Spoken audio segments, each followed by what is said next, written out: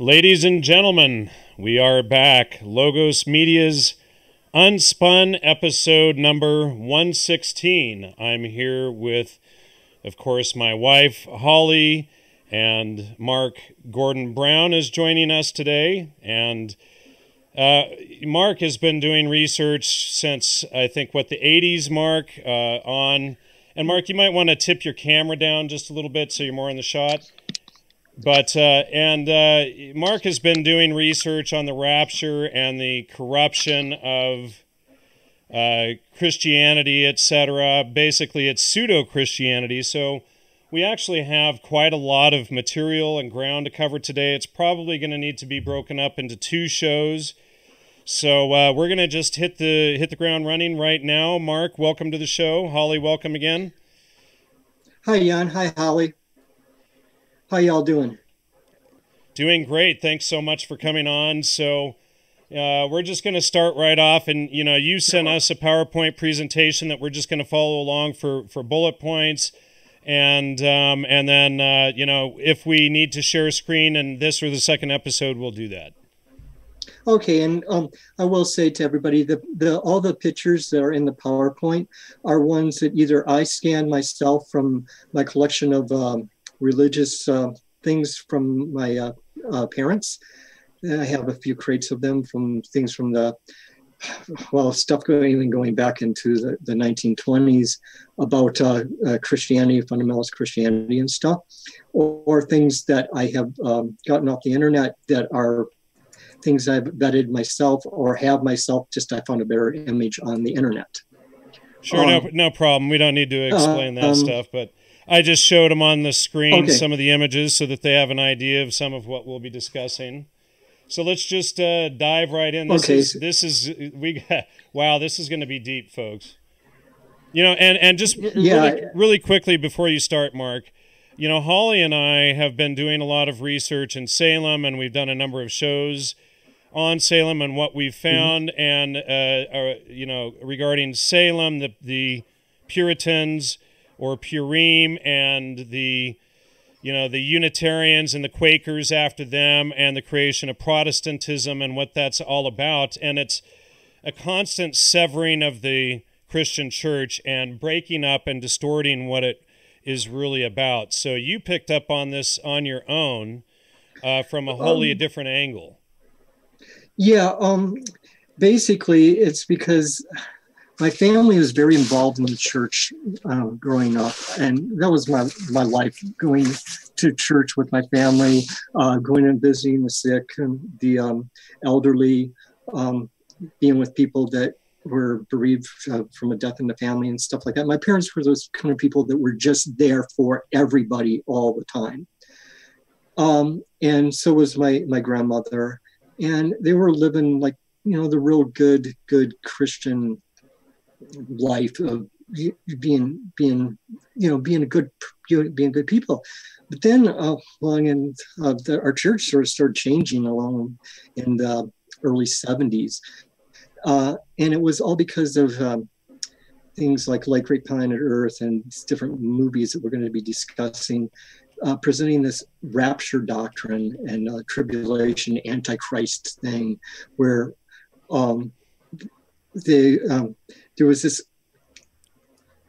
let me see, where they started believing that the church and those who believed exactly in one specific little type of Christianity were going to be taken up to heaven, just beamed up there, and then those who were left behind were going to have to stay and face the tribulation period of 7 years, where they would get, if they didn't get their head stamped with a 666, then they would be damned. They would be killed. But if they did that, they'd be damned forever. So we started getting a big influx of people coming into the church that were more just coming there because they were scared and didn't want to get left behind and face the Antichrist. Well, or go to hell. I remember as a kid, I went to a private Christian school for 4 years up through 2nd grade, and it was a Seventh-day Adventist school. We weren't Seventh-day Adventists, but it was a private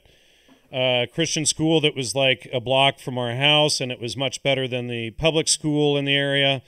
So we went there, and I remember being taught all of this stuff in like, first grade, and how only a certain number of people would be saved, and everybody else would be, left alone on the planet. Maybe your parents would go up, and if you were 5, you'd be left alone or whatever. So this was pretty, scary stuff when you're like 6, 7 years old hearing this kind of thing. Exactly. And my first exposure to it when I was 11. It's something we're going to be dealing with later in a certain film that was basically what brought this message to all the churches in the 70s. Because let's face it, people watch films more than they read.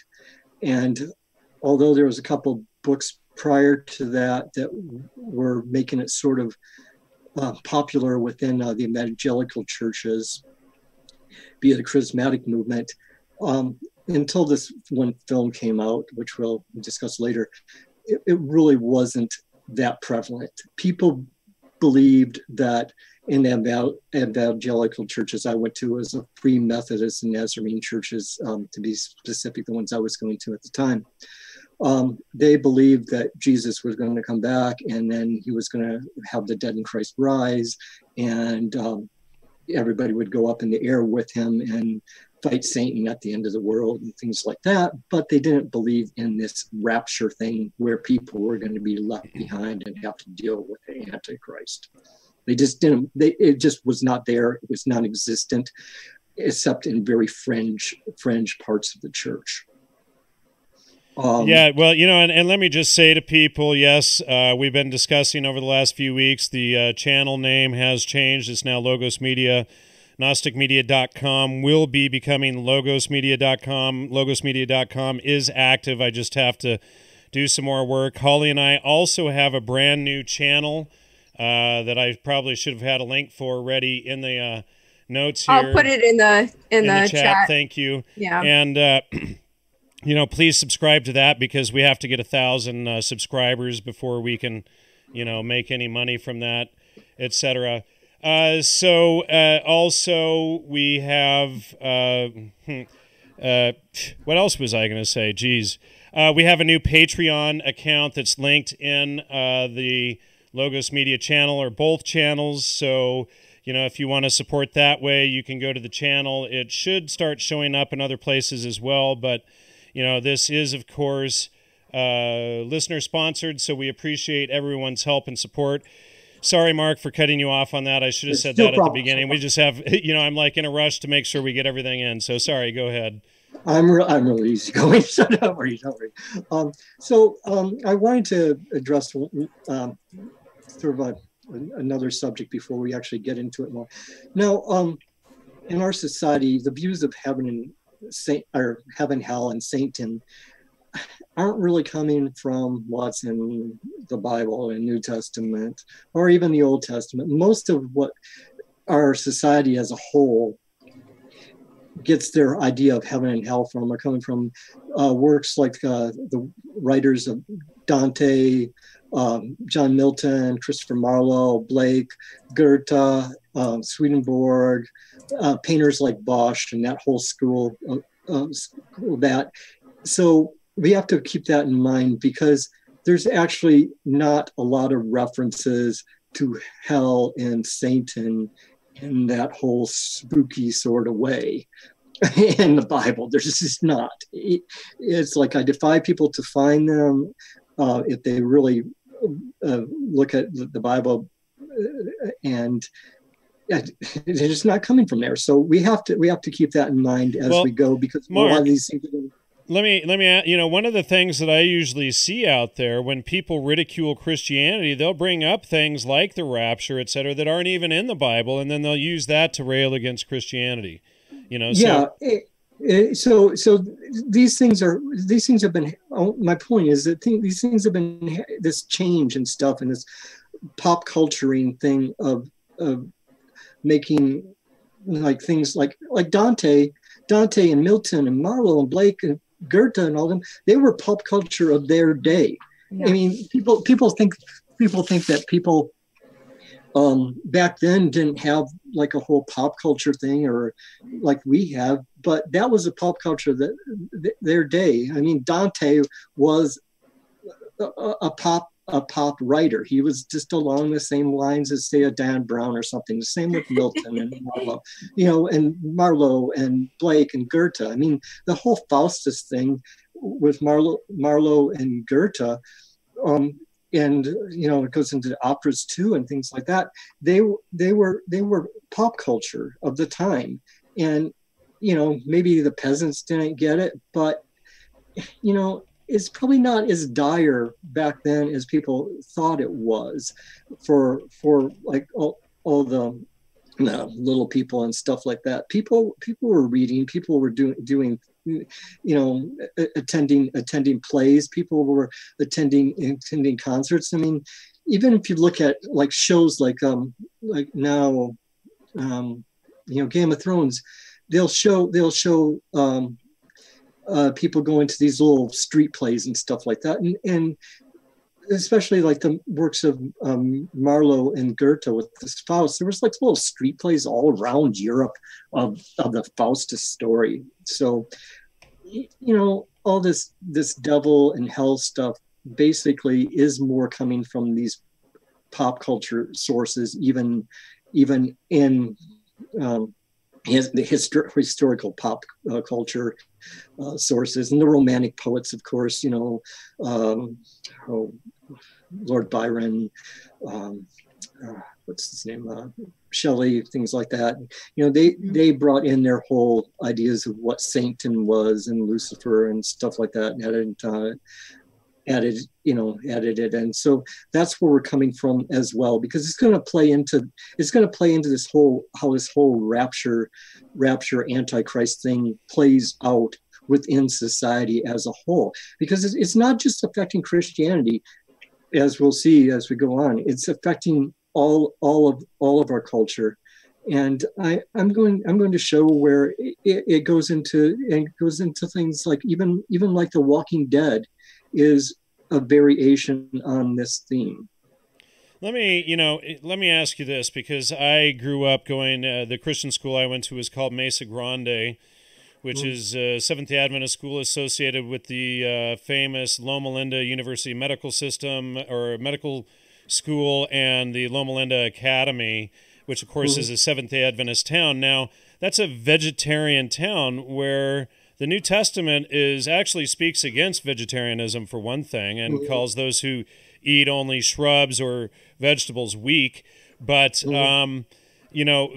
there's a whole section in there about eating whatever is clean and good to eat. And so they take this, but I noticed, I think that was created by Ellen White, and that's out of the burned over district in New York that apparently, let's see, I think the Fox sisters were associated with that. Have you looked into any of that? A little bit of the burned over, but more of what I looked into in the burned over district was just in regards to Mormonism. Where we're going with this, though, the rapture doctrine basically, though, is coming out of Scotland and England. And it's basically, there was a young girl, Margaret MacDonald, and her congregation in Port Glasgow, Scotland, around just one second here, 1829, 1826 to 1829, they started having these sort of charismata events where they'd start prophesying and speaking in tongues and manifesting miracles and stuff like that. Now, all of Britain sort of started hearing about this. So a group called the Plymouth Brethren sent up John Nelson Darby and one of his associate, another associate. Just one second here, I gotta get my notes up. And sent Benjamin Wells.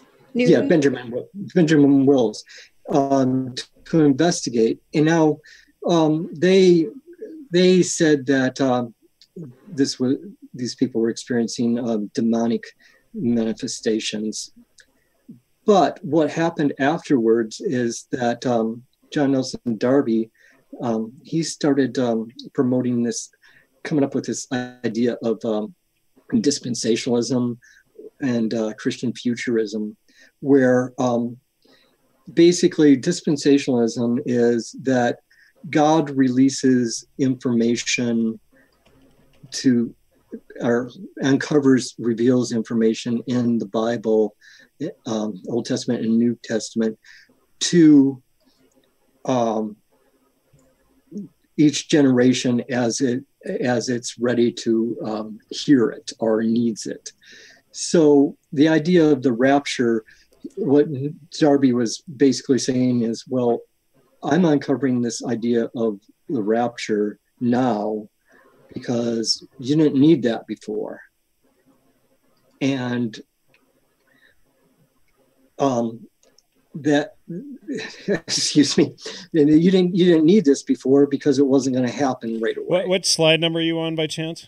I'm on number four. So, yep. Go ahead.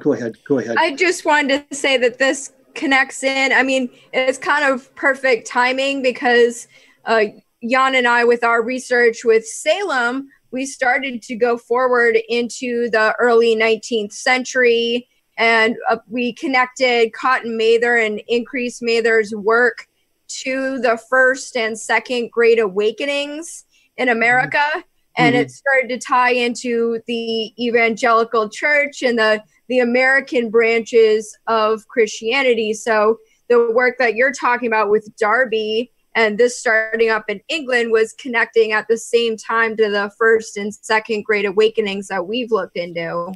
Yeah, we've been looking at Protestantism as a whole, and the whole thing to us appears a fraud at this point, And, I mean, that's a bold statement to say, but as far as Protestantism and, it's like something under their orthodoxy, whatever Tartary orthodoxy or something to that effect was there and was broken apart when Tartary collapsed. And then they all swooped in essentially and started breaking it apart as quickly as they could and fracturing it.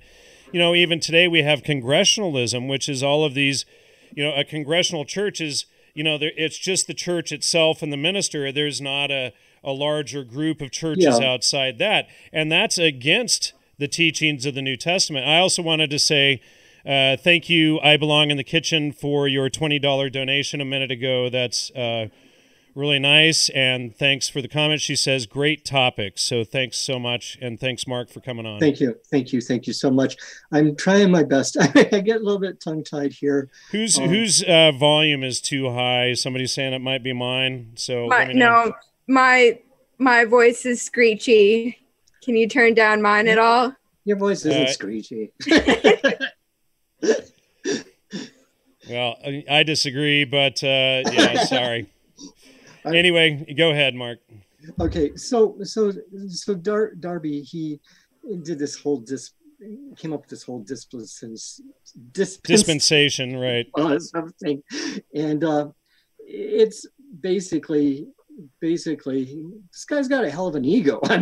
Sorry, but he's got a hell of an ego. He's just like saying, well, basically, okay, God just revealed all this stuff to me, and he's basing a lot of it, where his eureka moment came from reading First Thessalonians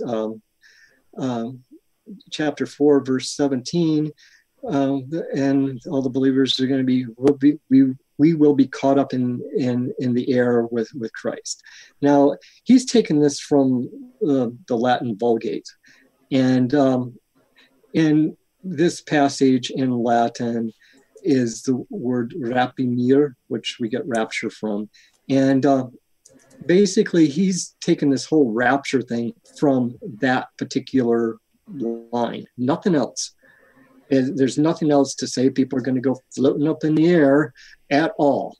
And I'm sorry to be so flippant about it, but I mean, this is kind of crazy stuff. I mean, for even the person that believes, believes in Jesus and God and supernatural things, it is kind of crazy that people are just going to start floating up in the air. And I'm sorry, but it scared me as a kid, but now I'm just like, okay, are these people being serious, or are they doing a joke? Right. Well, people, before they pick a church, to do is read straight through and not go jumping around spot reading and spot reading is probably the single worst thing that you can do. Like, I wrote some books against Christianity in my 30s, and I would jump around and spot read throughout the Bible. When I actually sat down and read it as a book, like books are meant to be read, then it was totally different, and it was like, wow, this actually makes a whole heck of a lot more sense than my ignorant, stuff in my 30s that I wrote that I've spent, so many years now discrediting.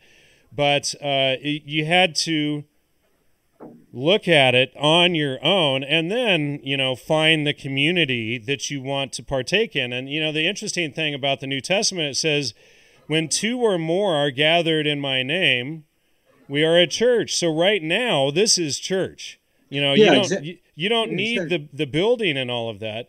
Holly and I, a few weeks ago when we were driving up to Northern California or driving back, we were listening to this guy, Joel Stein. Joel Osteen.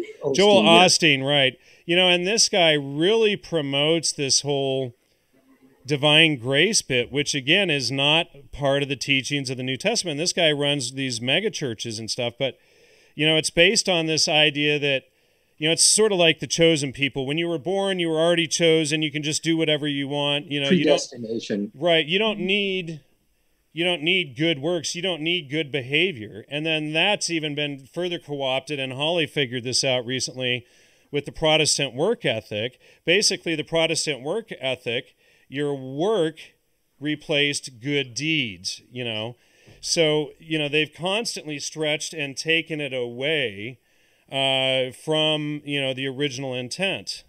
Well, I mean, at this point, it is like even the occultists are more about doing good works for karma's sake than, say, evangelical Christians are nowadays. You get some that will be, but a lot of them, it's just like, oh, well, I'm in grace or whatever. It's like, I really don't, I can do what I want. I can screw up. I can screw you over. I can do whatever.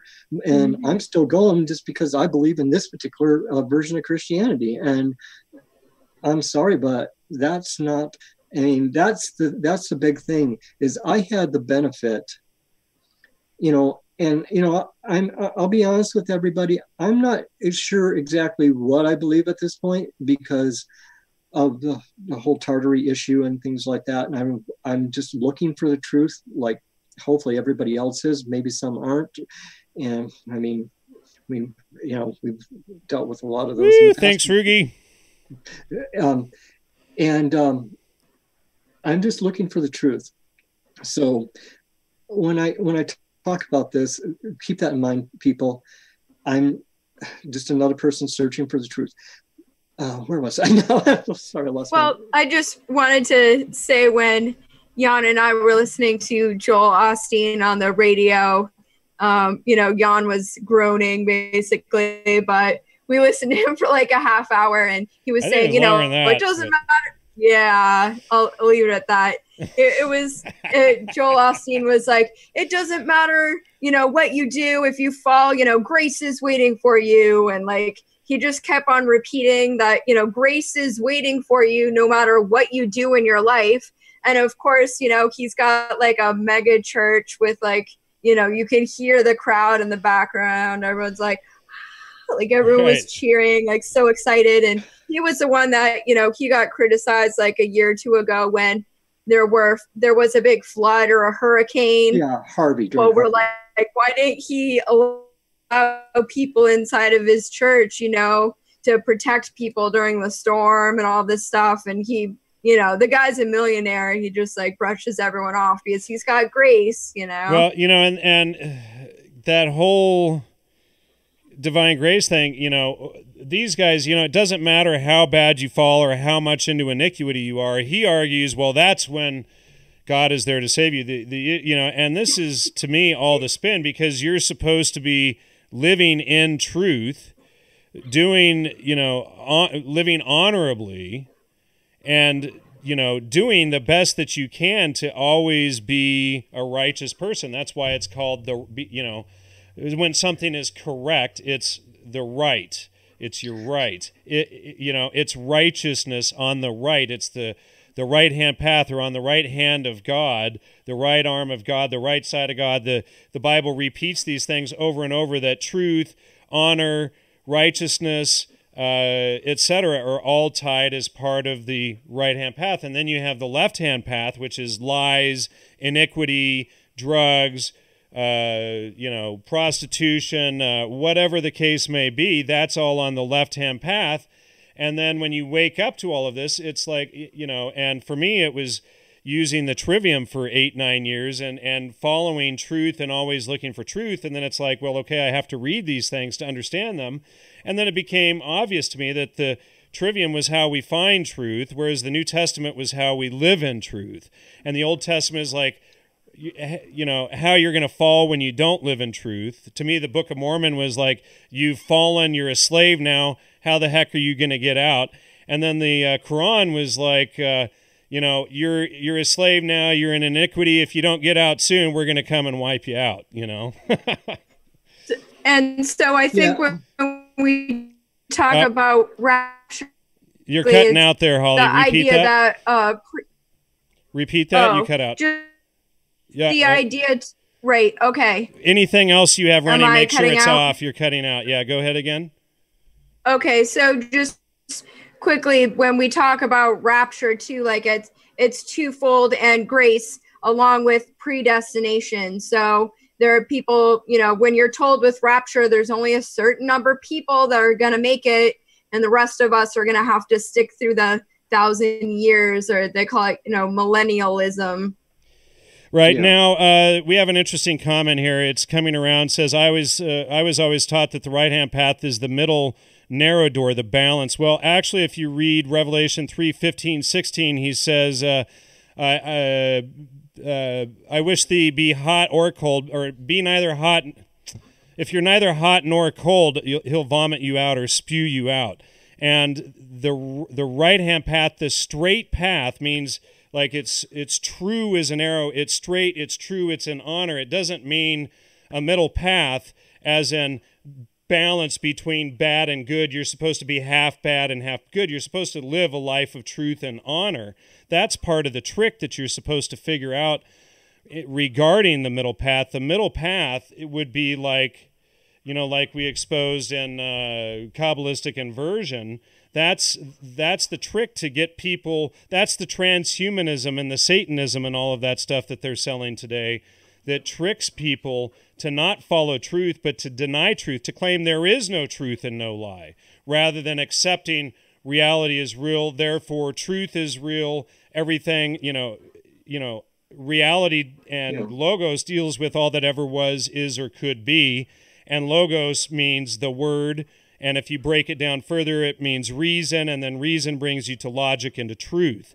And so it's logos is reason, logic, and truth. That is the right-hand path. The middle path is the corruption. It's the moderate that the Bible is very clear is vomit.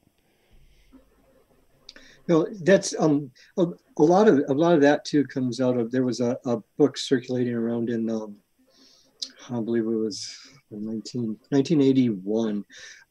It was some channeled information, and we know about that kind of stuff. It was called the Law of One, and it was supposed to be by this entity named Ra.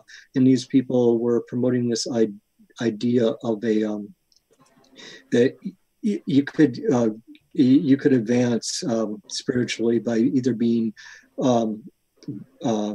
in service of self or in service of others. And the people that were in service of self, it really had to be completely bad, and the people that were in service of others had to be just a little bit bad, but a little bit more good. It was like, and this is some of the wacky stuff that that came out, and I didn't even know how to fit that one into it, because they did they did like a little bit of stuff on the rapture and the Antichrist and whatnot like that, in that channel that so-called channeled information. And that was a very influential book on the New Age movement in the early 80s, and something I used to have a copy of, and I threw it away. It was like a long time, like when I moved to Canada. You know, it's like I threw away that book, A Course in Miracles, and years later it's like, oh, that's, you know, CIA Subproject 58 or whatever under William Thetford and these people. It's like, oh, I should have kept a copy of it just for that. But oh well. It's a philosophy, like a lot of these New Ager books. So you use the fallacy of Jesus Christus, you know, appeal to Jesus Christ. They use it all the time. It's like those people, Abraham Hicks and stuff, the ones that do the secret thing. It's like, well, that's what Jesus was saying. That's what Jesus was saying. And people do that all the time, like in channeling and stuff like that. And that's something maybe I was going to get into later after. Sure. Well, we'll let you go on. What slide number are you on now? I'm still with Darby. Now, Plymouth Brethren, John Nelson Darby, he wrote a lot of, he did like a lot of versions of the Bible. I don't really believe that he actually did them all. I think he probably had a team, but he came out of the Plymouth Brethren. He is credited to being the father of dispensationalism and the father of Christian futurism. Can you give me the actual slide number that you're on, please? Five. Thank you. 5. So anyway, he's considered to be the father of Christian futurism, and that Christian futurism, where they believe that such books as the Apocalypse of John, the Book of Daniel, are about events in the future rather than events taking place back in those times. So basically what they'll do is they'll hopscotch around, the Gospel of John and the Book of Daniel, and then they'll go into Matthew, and then they'll go into Jeremiah or whatever, and pick little pieces out and put them all together and say, okay, this is what's going to happen in the future. And what they came up with was, you go by so we actually skipped over some images there that we should have apparently shown. Oh, is that the Schofield Bible? Right. So you have images on slides 9, 10, and 11. Were we supposed to show those? Those are just proof. Some proof I have that there was no mention that the rapture in my family Bible's dictionary, and that was a Bible from 1952 that my parents got upon their wedding, and I just took pictures of the dictionary in the back of it, which had all types of things explaining different things and concepts having to do with Christianity. There's no mention of the rapture in that Bible, and no mention of the tribulation. There is, in the concordance of that Bible, there is a mention of the word tribulation, but it's not in reference to the tribulation that Mr. Darby was trying to sell everybody, and I apparently did end up selling everybody. So that's the best way that I thought that I could show, other than taking out about 300 pamphlets from prior to the 1970s of Christian things that had nothing to do with the rapture at all in it. And like I said, my family was going to a strict evangelical church. It was Free Methodist church, and then we started going to a Nazarene church, and they were just not preaching this whole rapture tribulation thing until the 1970s. Wasn't happening. Wasn't there. Not at all. And that's the only way I could think of showing it in a short period of time. Okay. Okay, so if we can go back here to up to slide 15. I guess we're on slide 15. Yeah. So or actually we'll go to slide 16. Sure. So So Darby, he was a part of this thing called the Plymouth Brethren, and they began in Dublin, Ireland, near really conservative, maybe like, that's probably a put down by the people on Wikipedia or Google or whatever, nonconformist evangelical offshoot of the Anglican Church. Okay, well, I haven't been able to prove anymore if this is like really like some kind of psyop via the Anglican Church, but it's sure looking like one to me. And so they were also a part of spreading Christian Zionism, and that whole idea that in order for Jesus to return to earth, that Jews had to return to Israel. And we all know how that whole thing has turned out for a hell of a lot of people. And then we're going to go to slide 17. And I want to interject there really quick, Mark. Sure, go ahead. When the Jews came to the U.S. as the Purim, they were creating a Zion or a new Israel here as well, and we've discovered quite a lot of evidence for that. But that plays into the Canaanites and Amalekites and what's discussed in Esther, in the book of Esther in the Old Testament, and then of course we know about the annihilation of the Native Americans that was done under the auspices of that. Yeah, and the thing is. Native Americans were a varied group of people, and if you look back at old photographs, just trust me on this, people. Look back at old photographs and old drawings of different Native American tribes, and it was a lot more diverse than it is now. Just do that, people, if you really want to understand what's going on, because what I've gathered on my Tartary research, which is something completely different, is that North America and South America and Africa were a lot more varied and racial makeup than people are letting on. And after the fall of Tartary, things got a lot more segregated. I don't even know how to explain it, but we can deal with that at another time. But just people really go and look at the variety of people that were in the Americas prior to the Pilgrims coming over or whatever, So I'm sorry for that tangent, but we can go here. Next on my list is the Scofield Reference Bible. Now, the Scofield Reference Bible was made up by this guy, Cyrus I. Scofield.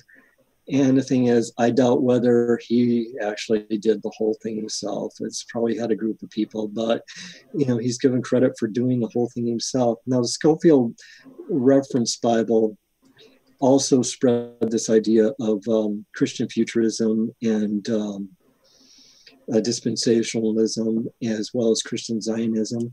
And they did this by taking the passages, each page in the Bible, and placing it in the middle, and then having some stuff about what it meant on top, what it meant on the bottom, what it meant in the middle, and basically putting their spin into it.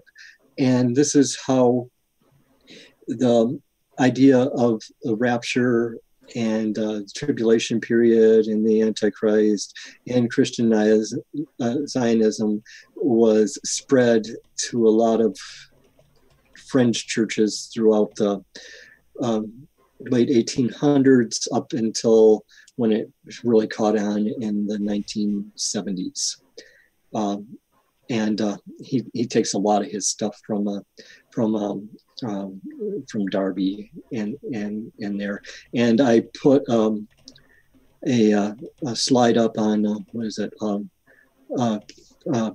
slide 18 is a picture of the Scofield Bible from, and it's the first chapter of John, and which is, they're really trying to, that's where logos comes into, is directly mentioned. Sure, that's John 1-7 brings in logos. And you can see on there that they're really trying to obscure that whole idea and stuff like that. I mean, there's nothing actually about logos in there in what he's saying. And so it's like, if they're really going to have a reference Bible, then go and put the 8 pages of translating logos from Greek to English in there. Right. What I'm going to do is, since you brought that up, is I'm going to pull that up in on screen here so that people can see that. In the beginning was the Word was God. So what I'm going to do is I'm going to switch to the King James version with Strong's Concordance. So when we go to King James, so it's, I got to put it on Strong's Concordance there. Sorry, folks. And so something said, implication, taught, subject, discourse, reasoning, that is mental faculty or motive, by extension, computation. So this is all about thinking. This is, if you think about it, logos, logic. So question, reasoning, reckon. Okay, so these are all things that deal with finding truth and thinking. It's not just, blindness and, floating up in the sky or whatever. The Word was God. What does that mean? I mean, if you don't understand that logos is reason is truth in the Word, then you're not going to get the bigger picture of what the New Testament is teaching, and that's probably all done by, intent. And that's what I'm thinking too. I mean, the thing is, a lot of these things you just cannot find the smoking gun or whatever, but you can glean it because it's so apparent that this is what they're doing. It's just, I like feel silly sometimes even like pointing it out. It's like okay, aren't you seeing this, people? Aren't you seeing this? It's just like, this is what I'm seeing. And when you use the trivium and you use the Strong's Concordance when you read the Bible, etc., what it's talking about is clear to me. It was, the New Testament is one of the most logical books that I've read. If you understand the parables, and it's constantly repeating, live in truth, live in honor, be righteous, live in, and it repeats it like several hundred times in 400 pages. And it's like, do you get it yet? Do you get it yet? Do you get it yet? Wait, one more time. Do you get it yet? Oh, hold on. One more time. Do you get it yet? And so It goes, and it goes through, and it's like constantly explaining it to you. And it's, to me, it's unfathomable that people fall for these Protestant spin-offs that sell divine grace and the rapture and all of this stuff, because when you get in it and you look at it and you understand it as truth, logos, reason, etc., then it just makes pure sense. Yeah, and that's the whole thing is, by jumping around in this book, in these books like the Gospel of John, it can be a singular work unto itself. It's there, and you can look at it.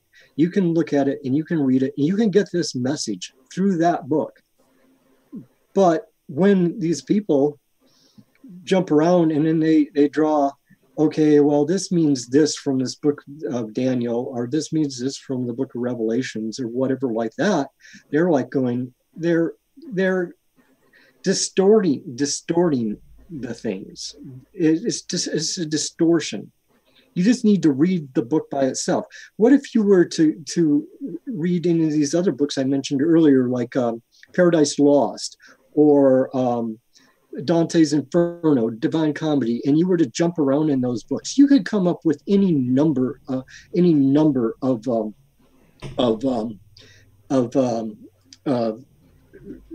theories or side stories from any of these books, and these people are doing a disservice to everybody by just jumping around and saying, okay, this is here and this is there and that.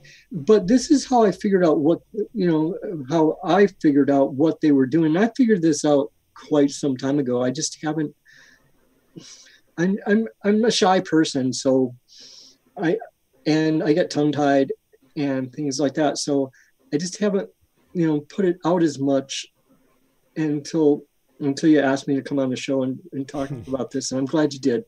But what happened, if they're thinking like this, then, okay, this is their method. So this is how I'm coming up with what I'm coming up with is how they're using all these disparate things to sell this whole story, which I think is trying to lead to a one world government and one world religion. Yeah.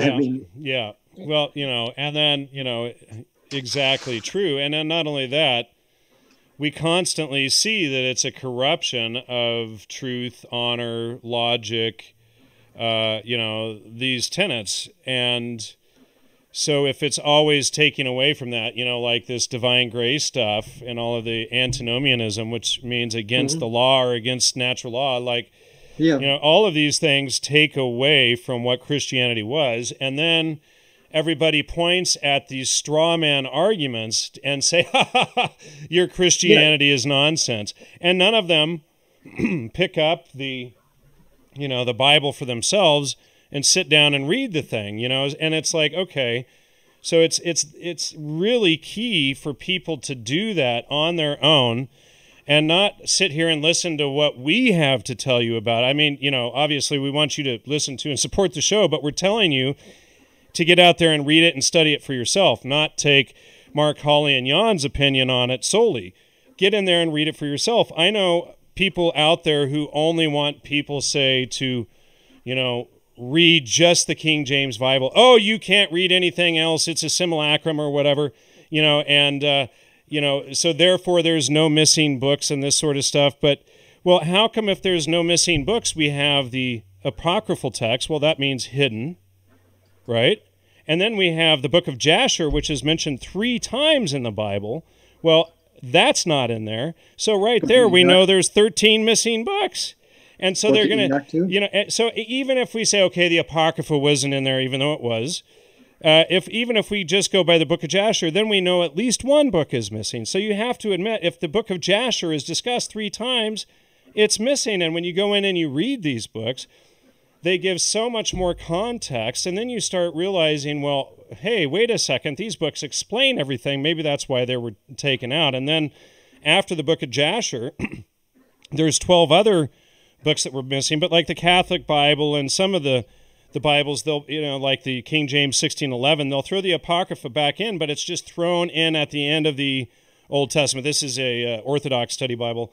But the Orthodox study Bible actually at least puts the missing text back in, and it's got a really interesting thing here where it shows you, and if I can find it here quickly, it shows you a comparison of the different Bibles there, and the Catholic one being in the middle, this one here being Protestant, and then this one near the center of the seam here is the Orthodox. And we can see, each has, as we go into the Orthodox, it has far more material. So, when people are telling us, oh, it's a simulacrum, we shouldn't study any of these other texts, we should, close our eyes to anything they have to say, and we should focus on ignorance and not knowing what we have to say, well, I have to take issue with that. Anyway, sorry, go ahead. That's a little bit of a segue. Yeah, it's no problem. No problem yet. I also have to point out, too, that the placement of Daniel in the Orthodox Bible is different than it is in Correct. It actually takes the place like the Revelation for the Old Testament, which is the last book of the Old Testament. They moved it back 12 spaces. And it's a very important point. It's a very important point. And also it has, Suzanne in it. And the Bell the Dragon, yeah. Yeah, and things that aren't in the other. There's one, the Wisdom of Sirach, huh? Wait, what a second. Wait, huh? Yeah, it's not in the Protestant Bibles. And if we look at King James, I mean, King James. I mean, just look at King James and look at the list of people and what they did who did the translation for him.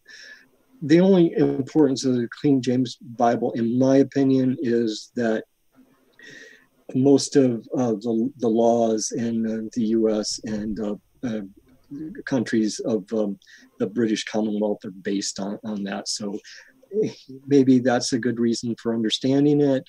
But if you want to understand what's in the actual Bible, you're probably better off to go with the English version of the Orthodox Bible.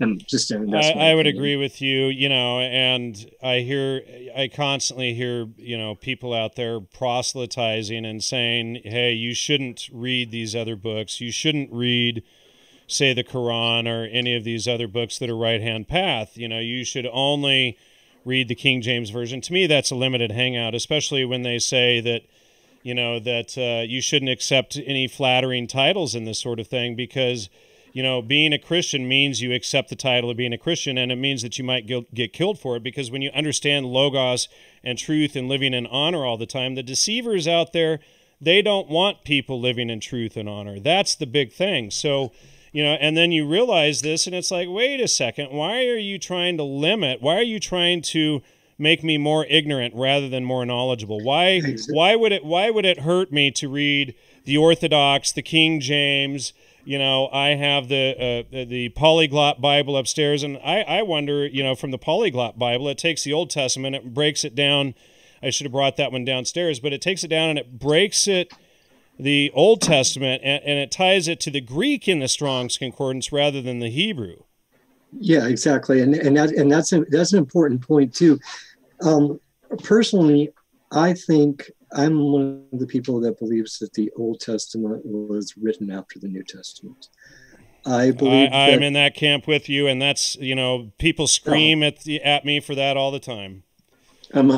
I believe, and a lot of it is because of the stuff I've read on flamenco and things that he's brought up, and it would take us a long time, but he brought up a lot of points where the New Testament and the Quran were sort of blended in Tartaria. So we can go into that another time if you'd like. I'm still looking into it myself. So, but we can just go on here like a little bit. Sure. And what slide are we on? Sorry. We're going to get back to we're going to go on page 19. Now, we've discussed that John Darby came from the Plymouth Brethren. Also coming out of the Plymouth Brethren was our old buddy Aleister Crowley. And he was born to wealthy members of the Plymouth Brethren. But he separated from that belief system to explore the occult. And, the rest is history. We've dealt with him a lot.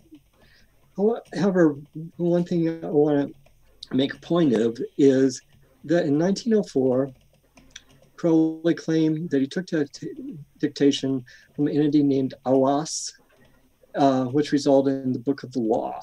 And this work described the new eon of Horus, new eon controlled by the god Horus.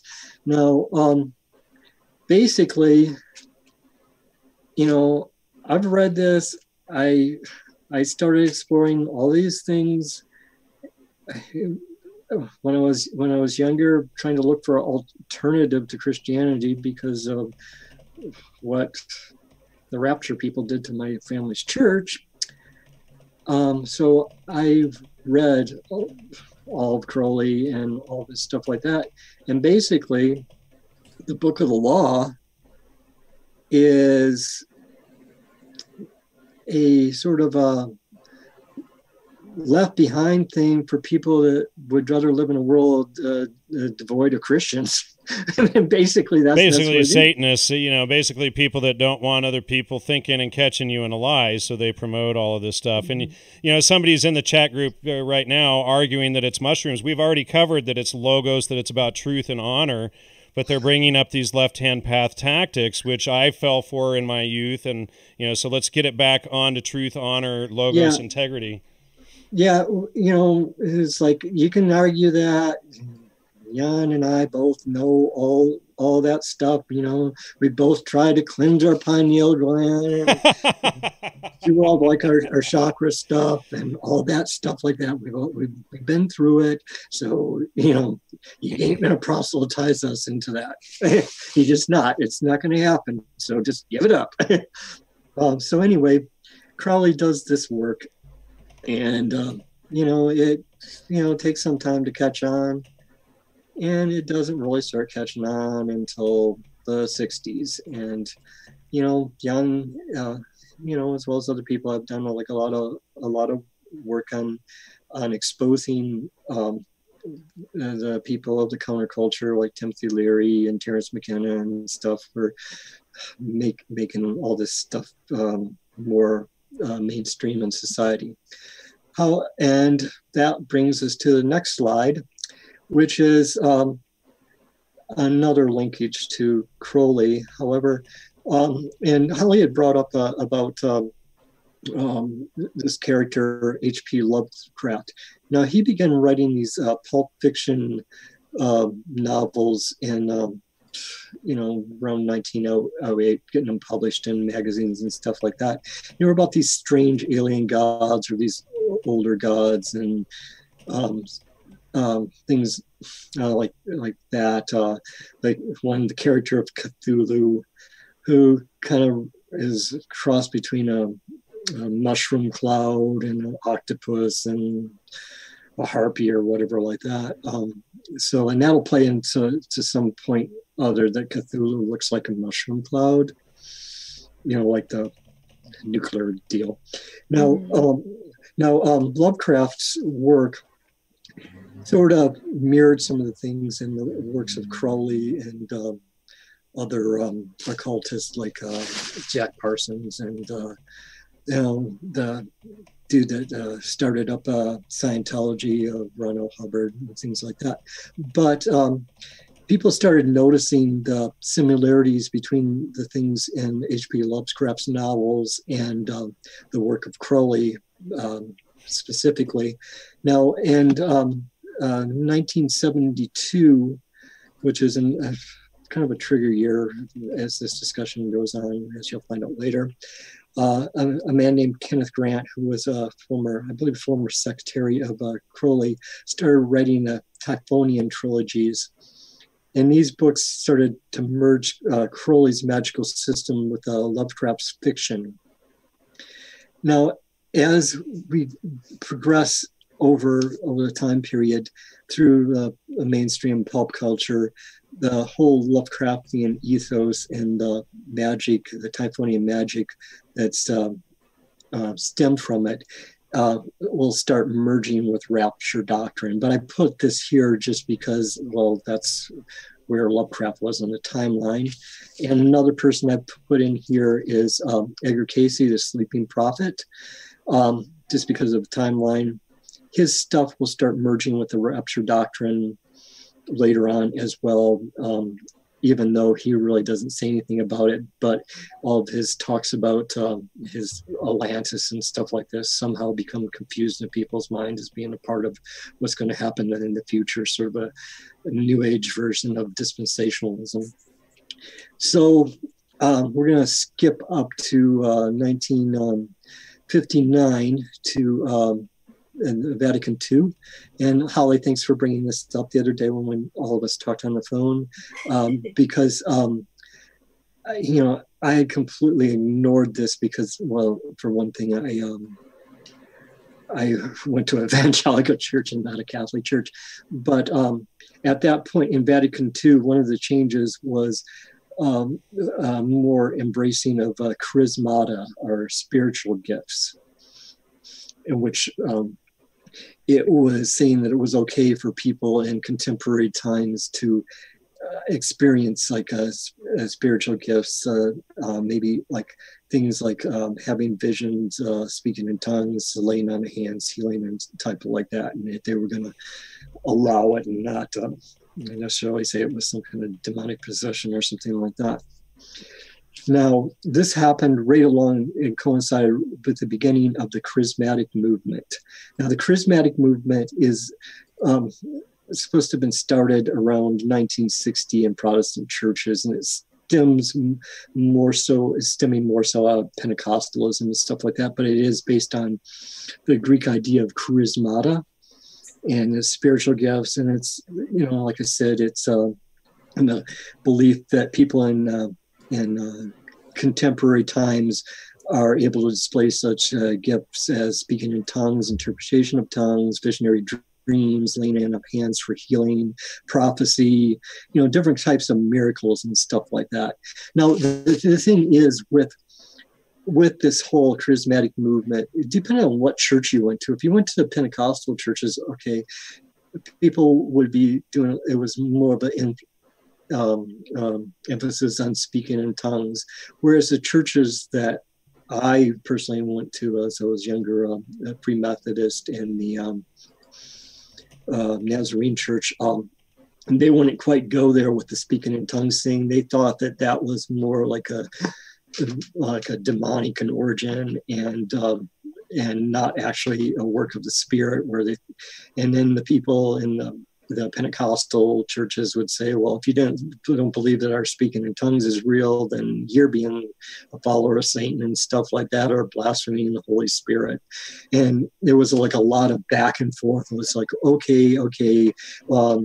It's like, oh, no, you're blaspheming the Holy Spirit. No, you're blaspheming the Holy Spirit. It was like, it was just got really childish between these denominations there for a while. But the thing is, it's like, you know, I've been around people speaking in tongues in some of these churches and stuff like that. And the pastors at least would make an attempt to speak in little bits of Greek, Latin, and Hebrew, whereas some of the members of the congregation that weren't too bright would just do like a lot of gibberish. So it's like, I'm really not believing a lot of them were actually speaking in tongues. I just want to jump in there really quick and say thanks to Sean and I Belong in the Kitchen for $40 and $5 donations. Thank you so much. Good job, guys. And so that was basically what was, you know, was happening with this charismatic movement just started taking over all the Christian denominations, except for Orthodoxy and more fundamental Mormon churches. I think it seeped into the main Mormon church a little bit, but it basically took over all of Protestantism as the 60s progressed and into the 70s, and started infiltrating the Catholic Church in the late 60s. And it still created quite a bit of a schism in the Catholic Church, and still hasn't taken over Orthodoxy, although there are some things similar going on in Russia as far as weird prophets and stuff like that, but we'll save that for another time, just because there'll be a show onto themselves, and hopefully I can get some more stuff done for you guys at a later time. Now, it's this also, I'm going to point out, just because you guys have been doing a lot of work concerning use of vaccines and the spread, you know, and of course Jan's work exposing psychedelics and things like that. Now, the charismatic movement coincides with the increase of the use of vaccines. Like right around 1960, we started getting more and more vaccines. I know when I was small, there was polio, smallpox, and tuberculosis. And my parents did not have, they had me get the polio one, but did not have me get the tuberculosis one or the smallpox one, because there was a lot of problems with those particular vaccines at that time. But then as I got a little bit older, maybe like just around 1970, they started coming in with the measles and rubella vaccines and things like that. So we can't ignore the fact that these things were coinciding with the rise of the charismatic movement. And now, especially the psychedelic drugs part, a lot of the people we started getting into our church when I was younger, when we started getting some ex-hippies in that basically came to God because they started having hallucinations of demons chasing them and things like that. And well, you know, even if they weren't on psychedelics at the time, you get flashbacks, folks. If it's in your system, it happens again. And if you're listening out there, Fred, I love you, brother. And I love you. But seriously, you're a great guy. But the audience is saying you're a bit hard to hear, Mark. If you could speak up. Okay. You know, I just sent out a personal message, but anyway, love you. But that was one. He had like some very weird experiences, and his conversion actually came, admittedly, via a bad trip on acid. And that's scary, though.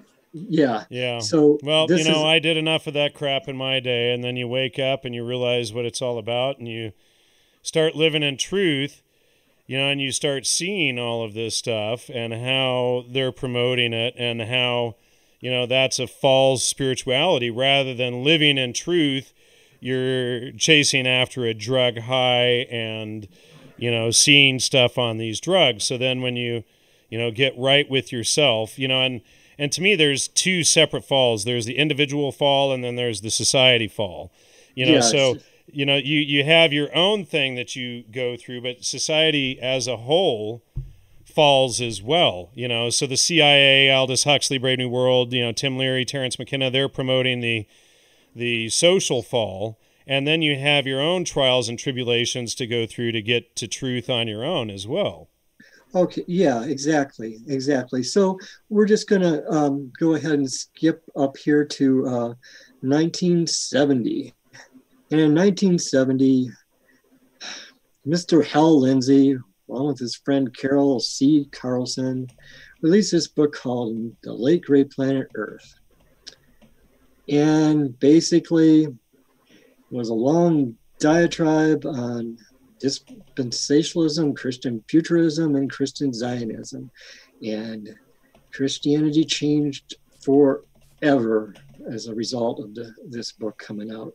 And he hopscotched all throughout the Bible, putting these things together, blah, blah, blah, blah, blah. Here we go. It's like, okay, now, if you look in Daniel here, and then you look in Revelation here, and then you go to Jeremiah here, and then you go over here and here and here,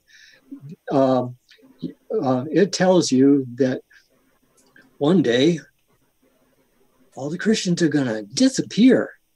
And then people are going to say, oh, goody, the Christians are gone. And then the ones that are like, okay, well, I thought I was a Christian, are going to be saying, where did my friends go? Oh, they must have believed harder than me. So now I gotta stay here and not get my head stamped with 666 so that I can go to heaven and be with them after Jesus comes and defeats the Antichrist. And so this is what happened. You know, it's like this book comes out, and then it's like he does this with all this, a lot of geopolitical stuff, and he brings in and says, okay, the European Union is the beast in Revelations, and does that based on how many countries were in the European Union at that time, and which has changed. And then he goes on about like how, whoa, Israel was founded in 1948. So I guess I'm betting the rapture is going to happen in 1988 because it's 40 years after the rapture. Check this out. Yeah. The CIA's MKUltra program was launched on May 13, 1947. I think it was it May 13, 1948 or 1947 that Israel was founded? But they're founded on the same day, and I don't think that's a coincidence. Yeah, I don't think it is. I don't think it is either. And, you know, The thing is, I'm cool with the rank and file Jewish person. You know, I don't think that every single Jewish person out there is involved with this. You know, with any cabal. Yeah, sure. A lot of it, you know, and we have friends that, you know, have come to us just in the last year saying, hey, wow, we see it now, you know? Yeah. And so it's just like, you know, but I actually think, I personally think that it's a using of this particular people to as a hammer. I don't even know how to describe it. We can go into that some other time. But anyway, so this book really flamed fan the flames of Christian Zionism, and you had people like going, "Oh God, we gotta protect Israel now, and no matter what they do." And it was released along the same, just right after the 6-Day War. So maybe I don't think that's any coincidence either. Well, you know, and then the Dead Sea Scrolls were taken away from King Hussein and John Allegro during the 6-Day War as well. But you know, we're looking more and more that whole thing is probably a fraud or a fake as well. Yeah, I'm thinking too, and I'm thinking actually it's a part of this whole psyop. Right. Well, you know, because when you realize Tartary in the whole picture, and that all of this was contemporary across this massive empire that spanned most of the northern hemisphere, then you see these documents showing up in 1947, right at the, you know, that just happened to give the founding of Israel legitimacy, right? Yeah, and so exactly. then you have to start questioning it from this whole other level. But you know, when you realize the house of Israel is the 12 tribes, and the 12 tribes was this huge, you know, the largest empire the world has ever seen, and that it was based on logos and truth and honor, and that's how it spread so fast and so far, then you start seeing all this stuff, and then it makes you, you know, forces you to question the Dead Sea Scrolls veracity, as to studying, you know, Fomenko, who, you know, for those that are intelligent enough to read them, I get, you know, attacks even for presenting Fomenko. They'll bring up Mazarov or one of these guys and use a guilt by association fallacy and say, you know, bring up one quote and say, well, see, therefore I debunked all of the 100 books that Fomenko ever wrote and all of his citations and everything. It's just the most idiotic arguments you can possibly imagine against the guy. Okay, anybody wants to debunk Fomenko? Like, you know what? Go read all his stuff. I have. You read it, come back to me. It'll take you a while. Well, you know, most, you know, I've read, you know, almost 2 of his books, and these are, you know, one of them, you know, Chronology 1 is about 700-800 pages. It's a good thick read, and you know, you start out, you know, with the, you know, this is BS, and by the time you're like on page 60, it's like, okay, and then you get to 150, and you're like, well, by gosh, I might have to rethink some of my beliefs. And then you get to the end of the book, and you're just, you know, his argument is so sound just in book 1, you know, and that's, you know, without going on through the whole Chronology series and then the other 30 books that are translated in English and all of this stuff, you know. Yeah, this might be a tangent, but I'm just going to step away from the thing here and get something, and we're just going to sell something like once and for all with people, because I got some physical evidence on my hand, and I'll just show them about Tartary. Okay. Sure. Jan, have you shown the audience all the books, the late great Planet Earth, like slide 29, 30, 31? I did show a couple of them. 29 is on screen, and Okay. Here's the New World Coming. 31, There's a New World Coming. You know, and this is all from Aldous Huxley's Brave New World, the New World. And you know, you'll be watching movies and stuff, and they always have to throw that nonsense in. So, and here we go. Here's Tartaria. It's from this is a page from a book from 1601, 1635. Tartaria, going way down into India. Hold it up a little bit more. Up, yeah, there you go. And this 1635, you see Tartaria going all the way down into India. That's most of India. Yeah, most of India. And this is Tartaria, and it's going on to the Americas. 1601. This is a page from a book in 1601. Hold it up so we can see it. Yeah. And this is not stuff I got off the internet. It's in my hands right now. So there you go. It's like debunk flamenco all you want. It's like there was actually a place called Tartary. It wasn't just no man's land. It was a real country. And I have more stuff. And a very, very, very large country at that. And it's like, how does every history book that I've ever read up until discovering this stuff just omit Tartary? How do you omit the largest empire on earth that spanned most of the northern hemisphere, including the Americas? How does that happen? And it's like I see this as a part of this discussion because this whole rapture thing and stuff like this is just to keep us away from, is another thing that keeps us away from knowing where these things actually came from learning our true heritage, really. Yeah. And here's something I want to point out too. One of the symbols of Tartary was the owl. What have they done with that owl now? They've turned it into this symbol for the Illuminati or whatever like that, or Moloch and what's a Bohemian Grove and stuff like that.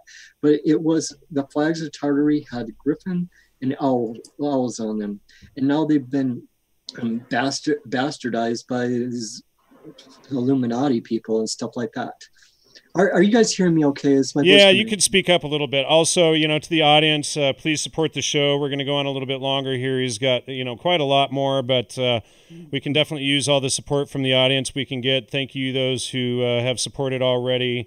I Belong in the Kitchen, and Sean, I think, and Rugi were who donated so far. Thanks so much for all that.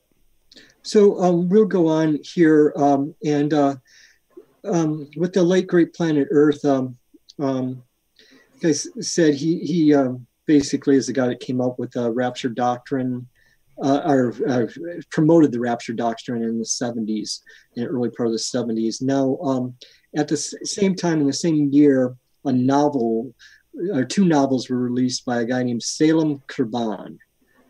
And maybe there's a link there to Salem, but we don't know. But it's kind of odd. But these novels were 666 and 1000. Now 666, the novel 666 dealt with what would happen after the rapture in the seven-year tribulation period under the rule of the Antichrist. Now, the novel 1000 dealt with the events that would happen after Jesus defeats the Antichrist and rules the earth for 1,000 years. Now, I hope that people can see why this rapture deal that they're preaching is kind of a problem with all this, the globalists and stuff like that. So, excuse me just a minute.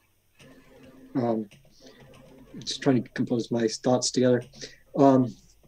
So basically, here's something that could be manufactured in some way or another, or people could be led to think that they're under the control of, say, a character like Antichrist, and start like doing microchipping or whatever like that. And then another ruler comes along a little bit later and says, okay, I'm defeating this guy, but actually that person is just one of these globalists saying, okay, we have the world all together under Christ now. Do you see where I'm going with this? Like, this would be a way of putting in basically taking a whole like Orwellian Big Brother society, putting it there for 7 years worldwide, then shoving in the Huxley Brave New World thing as a replacement for the society. And then people would be stuck in this trap thinking that, okay, well, they're living under Christ, but they're actually living under this false fabricated thing. So this is my problem with the whole rapture doctrine, is it's got people thinking that, okay, some people are going to go away, and then there's going to be an Antichrist that's going to start imprinting people or microchipping them or whatever. then he's going to be defeated in 7 years, which is relatively a short period of time. And then Jesus is going to take over the world at that time. But I'm thinking, well, if that happens, it's probably going to be a fake Jesus. Well, you know, there's a couple of different ways you have to think about it. There's always the blood of the lamb issue, which would be a whole show or series unto its own.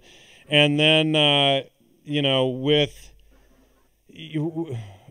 it could also be, you know, logos, people waking up to logos, to truth, to Jesus incarnate, and, you know, doing it that way. But I see it, you know, from my own personal perspective, it's, you know, people waking up to truth and reason again, and waking up and realizing, you know, all of this left-hand path BS is all a trick and a scam, you know. And, you know, but, you know, the thing is enough people right now aren't reading the New Testament for themselves to be able to see all this stuff going on. But what's interesting is, you know, for the last year, I've been noticing quite a number of people suddenly becoming Christians. Yeah. So this is what I've, you know, come to a point with this is. And by the way, sorry, thank you Uncommon for the $5 there. This is, I'm thinking is like, we definitely have to change things, but as we've seen in the past, these people who are controlling the world are kind of smarter than the rest of us, and people just aren't waking up. I'm not really smarter. Here's the thing. They're not really smarter, and that's what they want you to believe. That's what Jordan Peterson and these people all sell off of them faking their Harvard entrance exams and this kind of stuff. But yeah, exactly. they're good at sophistry. They're good at lying. It's like, okay, you know, they're the kids that run around the beach and kick over the sandcastles, and they think they're talented. You know, and that's what it really comes down to. But when people begin to use the trivium and begin asking who, what, where, when, why, and how, and fact-checking for themselves, then they quickly get on this same level, and then they can begin to see this stuff. But the issue is most people just believe what other people tell them rather than reading it for themselves. It's like, you know, every time someone tells you, you know, when I read the New Testament for myself, and, you know, I realized then that every single thing that anybody had ever told me about it was a lie. And that's, you know, really mind-blowing. Somebody just mentioned Joseph Campbell in the chat, and Joseph Campbell was a huge fraud involved in all this stuff, was a big Crowleyite, etc., and you know, involved in the Maverick Society, which was not far from where, again, Aleister Crowley has to come up. Do we ever do a show where his name doesn't come up? My goodness, you know. I don't think so, because the thing is, you know, at one time in my life, I was, you know, into his work, but I mean, I found some of the things that he would call for people to do kind of repugnant. So that saved me from getting too far into it. And I mean, that's basically, I don't know I don't really want to go into that. Yeah, I mean, yeah, it's just, you know, left-hand path. That's all you need to say, you know, it's just disgusting. Yeah. So anyway, it's like, that's why I brought him into this, is because the thing is, he's from Plymouth Brethren, and then the Plymouth Brethren come up with this rapture thing. But even though he says he's not with the Plymouth Brethren anymore, he basically came up with a book that's like the left-hand path side of the rapture. It's like all I can, you know, I mean, that's all I can say about it. Mm-hmm.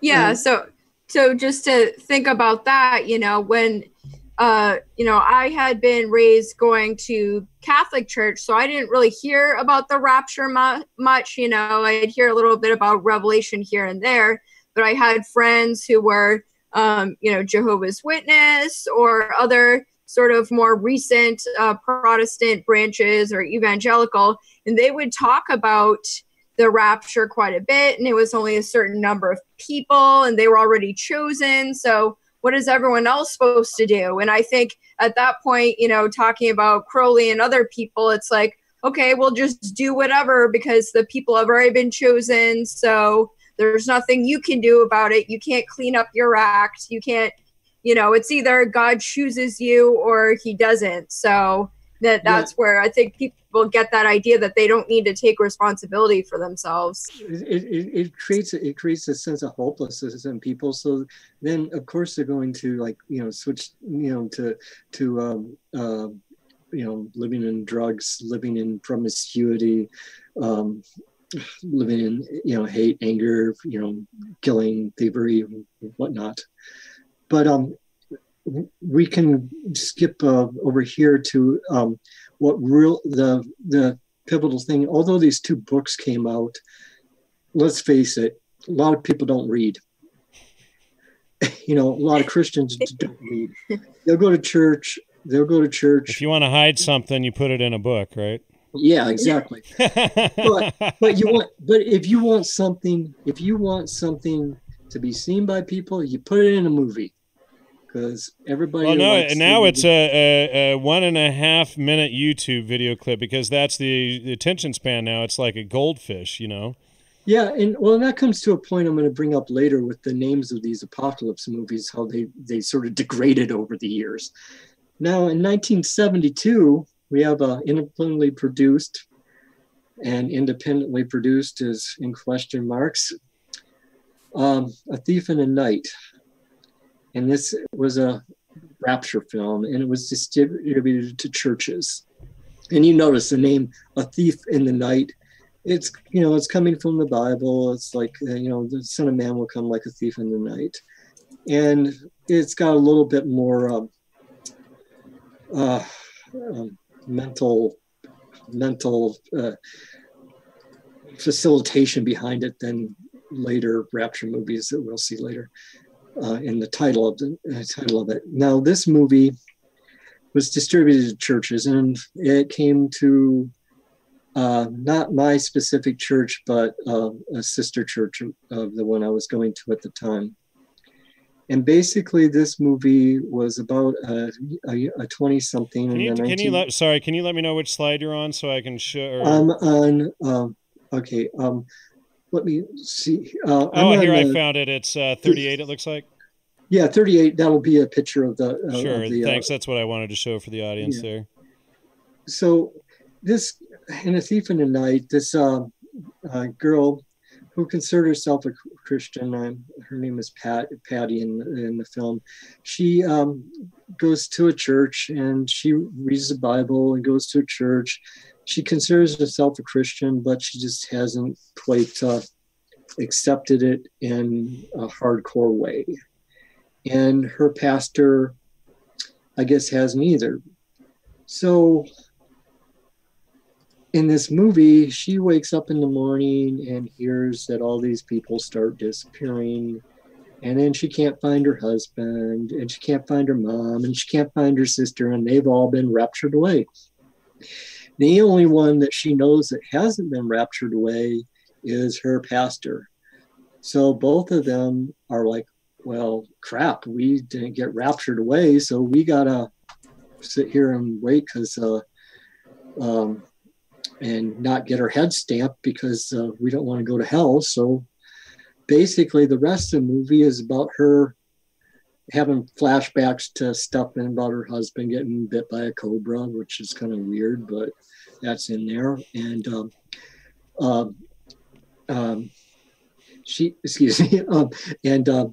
then her and her pastor trying to escape not getting stamped. Now, I'm seeing this at 11 years old. And I'd never heard any of this before. My mom, my grandmother, my dad, they've been, reading me the Bible and stuff since I've been born. And never anything came up about this whole rapture, Antichrist kind of thing at all. And apparently the same thing was for a lot of people at that church that night. And so they're seeing this movie. There's like little kids getting their heads stamped with the mark of the beast. And then the pastor, he ends up getting his head cut off and because he don't take the mark of the beast. And then Patty, she's running away from her neighbor who is one of the people going around stamping people with the mark of the beast. And then there's this guy that's supposed to be the beast, and he's some old dude in there, and he's telling everybody, unite, unite, unite. And it's like, if you don't unite and don't get your head stamped, then you're not a proper citizen, and all that stuff like that. And then she finds out it's all just a bloody dream. But then the alarm clock goes off, and they start talking about how people are disappearing again. So then after this, and then the song by a Christian rock artist, at the time he's like one of the Jesus people, one of the people from that Jesus people movement. I think you've talked about them before, exposed them before. Anyway, he starts singing this song of, "Oh, I wish we'd all been ready" and stuff, and it quotes a few Bible verses, and it goes on slow and goes, "I wish we'd all been ready," and all this stuff like that. And two girls are in the field, one's taken, the other left, like all this stuff like that. And people are freaking out in the church, and they're crying and they're bawling. They're going up to the altar, and all these people are getting saved. So of course, like everybody at the people in the church at that particular church, they're like, well, this is cool. This film's like getting people saved and stuff like that. And so after that, all these churches, the churches I was going to, started promoting all the stuff from Hal Lindsey and this book and stuff like that. Now, I talked to my mom about it, and she's like, well, this kind of stuff kind of freaks me out. And our pastor Wormuth, he thinks this whole charismatic movement and these things are actually, and the people promoting this stuff are actually a part of the Antichrist or whatever like that. So this pastor, he completely left that church because everybody got into promoting this sort of Christian Zionism and charismatic movement. And yeah, well, isn't Christian Zionism a whole subject unto its own? Yeah. And he just didn't want to be a part of it, so he went to even a more rural church than the one we were at the time, and a farming community that, they were farmers, and he just couldn't deal with what was a lot of basically young Christians coming in, taking over the church, putting this charismatic stuff in there, and preaching all this apocalypse, doomsday cult stuff. And basically what was happening with these people is they were just being scared and being selfish that they would go to hell or have to endure these tortures of the Antichrist. So they were accepting Jesus based on a fear that they were going to be tortured by the Antichrist. Rather than accepting logos and truth and living in honor and truth and reason, they fall prey to this fear promotion, which is again a pseudo-Christianity. It's like you said a minute ago, it's basically this Antichrist movement. So I wanted to say thanks to Innovative Solutions for donating $20 just now, and thanks to Kate for sending $9.99. We really appreciate it. Of course, we are a listener sponsor. We're up to like 105 for the night. So thank you, folks, for supporting the show. We need all the help we can get. Holly and I, as you can see, the stack of books there, and we've been, trying to cover all we can on Salem and the Puritans and all of that. And that's such a rabbit hole. It's unbelievable. So all this help and support we can get, we really appreciate it. Okay. So that's good. Thanks, guys, for donating that, because these guys are exposing some things that need to be exposed. And the thing I've noticed about Jan after viewing his show over the years is he changes as new information is presented. And a lot of people, you can't say that about a lot of the people in the alternative media. They're sticking to their guns, even if they're presented with the information that they're not right. Yeah, and that's just the thing, is I try to follow truth. I started out when I launched the show, it's been 10 years in a couple of months, and I started the show a total liberal, believing in psychedelic spirituality, and here we're talking about logos and living in truth and honor, so it's been a long time. We do have, somebody's asking, there are some shows that had to be or that are off the site. There were some issues, so that's it for now. Hopefully we'll be able to get it back up sooner or later, but for now you'll have to forget about them. So we'll take care of it when we can. Mm-hmm. Okay, so sorry, which slide are we on now? I'm just checking where I'm at now. I'm kind of. Was it slide 39, Distant Thunder, or did we get past that? Okay, those movies there are all the sequels to A Thief in the Night. There's A Distant Thunder, Image of the Beast, and Prodigal Planet. They did 4 movies in total. Now they're all, the first 2 deal with this girl Patty. The second one, The Distant Thunder, is her and 2 other girls are hiding out from trying not to get involved with the beast, and they're hiding out, and then they go to a concentration camp and whatnot like that. The next film is another variation on that, but without the character of Patty in it. And the last one is having to do with the battle in Armageddon or Megiddo and over in the Middle East. So those films, they're Christian kitsch films, or Christian. Did you pull those up, Jan? Just show them. I just showed them a minute ago. I'll show them again here. So, I mean, people are watching them for comedy now, and although churches still trundle them out to try to get people to say, but they're so predictably 70s apocalyptic. People say you can find them on YouTube even. Yes, you can find them on YouTube. They're there. And common conspiracies, they're probably really, really bad. Yeah, probably so. I Belong in the Kitchen says, I love Jan's attitude when his wife is on with him. He's much happier and more pleasant. It's a great combo. Thanks for that. That's really nice. Yeah, congrats on your marriage, guys. It's a good thing to have a partner with you. It really is. Especially to talk about weird stuff like this. Yeah, but, because like she's the only person that even understands me until we unravel it all and then try to explain it to the public. So, it's nice that she actually understands the crazy paths I go down. Most people think we're crazy. So hopefully we can just stay on a little bit longer so that I can just deal with the 70s, the rest of the 70s and into the 80s, and then we can maybe cut it there. Cool. Sure.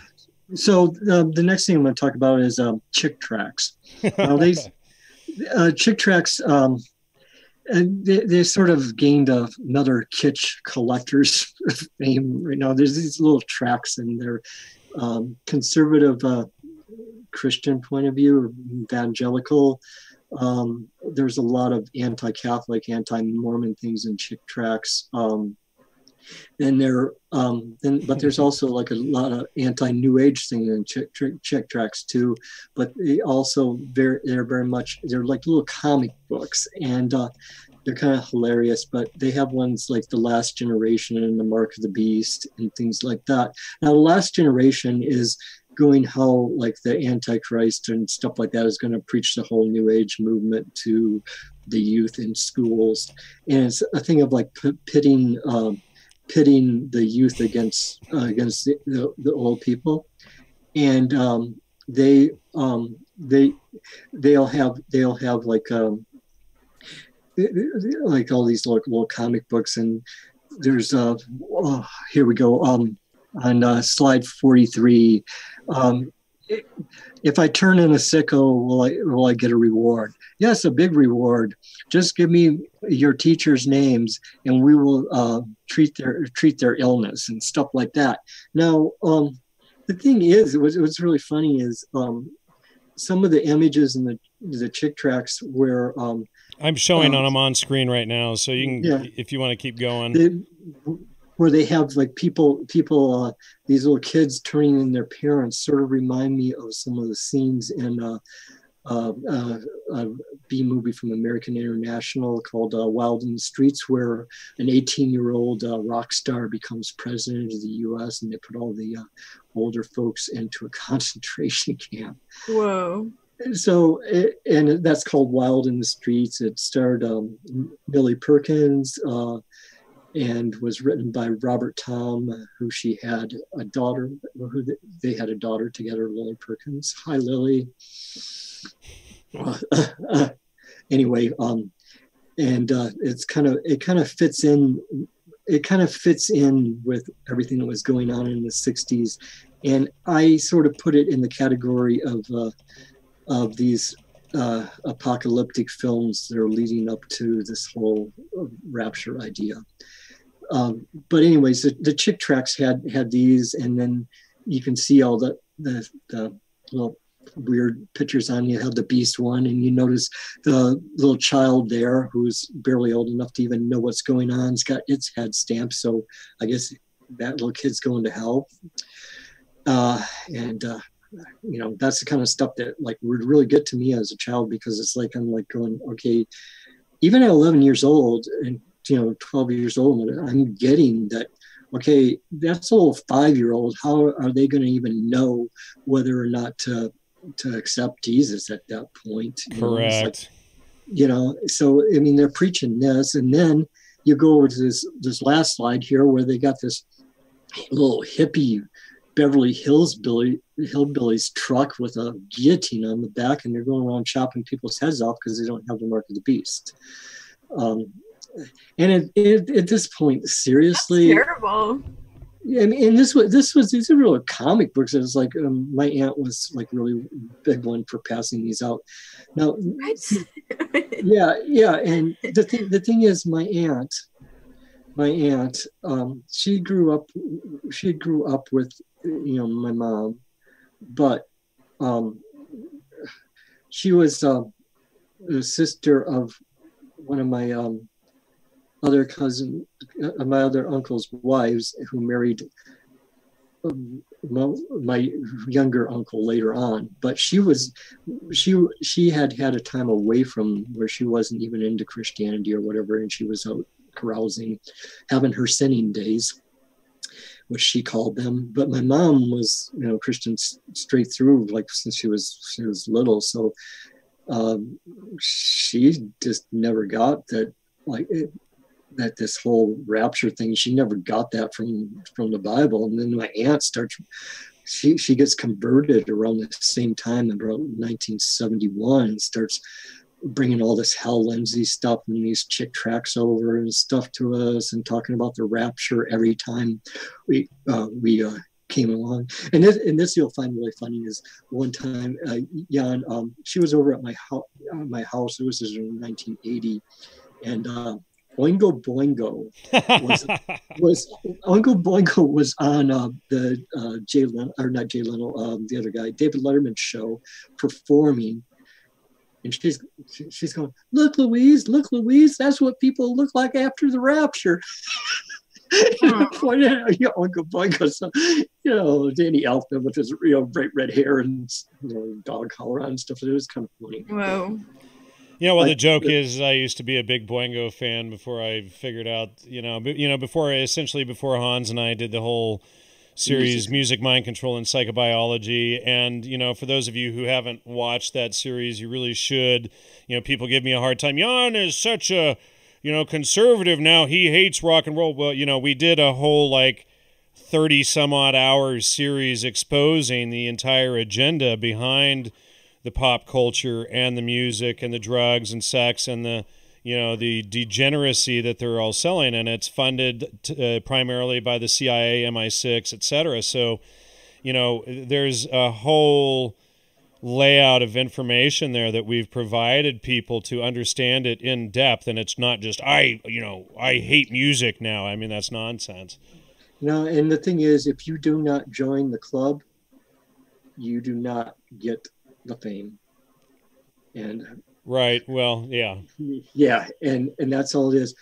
Myself, I prefer to listen to classical music, but I was very into punk rock, gothic music, things like that in the past. But now I prefer to listen to classical music. I just think it's healthier for people. It doesn't have a solid beat bogging you down. It's not so concise that it's quantifying your brain. It actually allows you to think. So I say listen to classical music. I mean, there are some weird things happening there, like with Mozart and his Masonic stuff and things like that. But I think it's a better option. It's less broken and degenerate than most of the other stuff. I've been checking out bluegrass recently is another option as well. I've been exploring stuff that, 5-10 years ago I would have never listened to. So at least it's like, wow, there's actually, other music out there than rock, and it's like when you're, I'm 47 now, and when you turn on the radio, it's like, okay, Eagles again, Led Zeppelin again, Beatles again. Can I really listen? Okay, wait, that was 56,721 times I've heard that song. Do I really need to hear this crap again? Yeah, and I'll tell you this, people, too. There are plenty of independent musicians out there that aren't, promoting, like, what was that Jay-Z guy saying he's a part of the Illuminati? Forget all the mainstream people. There are plenty of people out there worldwide producing music on their own. Listen to them. Give them your money. Stop giving it to these 6 corporations or 4 corporations or whatever it is. Go independent. I mean, you're going to find a lot more variety of music, and you're probably going to have a lot less chance of being have your brain manipulated into weird ways, because it is quite possible with music. That's one of my other things that I do, is I try to study the effects of music on people, and it's you can do some pretty freaky things with tones. But that's another story, because we got to get on to this. Yeah, well, they can go back and check out all my shows with Hans, and we've broken all of that down for people to understand. So, I spoke to Hans recently, so maybe we can have him back on sometime in the near future. A lot of people are asking for him. I really enjoy. Yeah, he was the most popular guest. He's been on like 30, 35 times or so, I really enjoyed Hans's input to this show. He has some great insights. I applaud Hans. If you're listening, you're doing some really great work. Now, I'm just going to backtrack a while and on some things here, and then we can probably close up this part of the show and start up next week with how it's sort of it gets into the New Age movement, or whatever you want to call it. I mean, it has been sort of whatever, taken over by rapture theory thought. I mean, if we can. This whole straw man of Christianity. Yes. So now the slide here is, let's see, what is it? Slide 49, 50s, 60s, and 70s overview. Now, I'm gonna go back to a film in 1951, which is called Five, which is actually a nuclear apocalypse film. However, what interests me about this one in this discussion is that the film Five was shown in the 1989 film Great Balls of Fire about Jerry Lee Lewis. And they showed a picture of the nuclear blast going off and some scenes from the film of these 5 survivors of this nuclear war. Now, when this film was shown on the television set, when Jerry Lee Lewis and his cousin Myra were watching this show, Jerry Lee's going, Well, that there's the apocalypse in your Bible. So this is just the thing, how they take this really obscure little film and place it in this movie that's really, really popular about a rock and roller who is also the cousin of Jimmy Swaggart. And, you know, that movie got a lot of airplay. So they're showing this nuclear, like, what do you call it? Mushroom cloud going up, which also looks like the god Cthulhu in the Lovecraft stories, like I said before. And you got Jerry Lee Lewis going, that's the apocalypse in your Bible. And so that's in 1951. Now in 19...